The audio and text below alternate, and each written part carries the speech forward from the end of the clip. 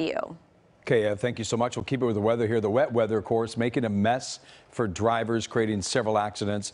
This all as the LA River just keeps on rising. KCAL News reporter Candace Crone shows you what it looks like today. The rain has let up, at least for now, but the streets are still soggy. Take a look. Drivers are managing okay, though, going normal speeds, but that's not the case across other parts of the city. Through the intersection of Laurel Canyon Boulevard and Woodbridge Street this afternoon, steady rain caused some substantial flooding, cars even turning around, not chancing, trying to drive through all that standing water. You can get an idea of just how high it got to the back of a damaged car there. Earlier in the day, it looked to be about 6 inches deep. It didn't take long to get the LA River flowing. Water gushed down the river. Fortunately, though, people kept clear and no reports of any incidents.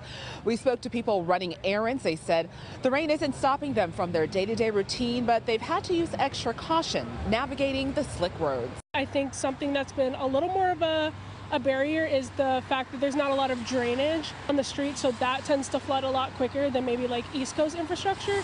So that's the only thing that I would say makes it a little difficult, like getting to places, especially when it's like a heavy downpour.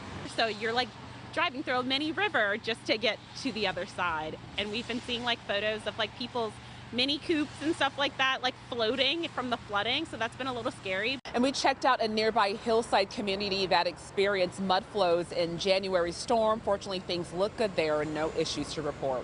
Reporting in Studio City, Candace Crone, KCAL News. Well, our Michelle Geely spent the day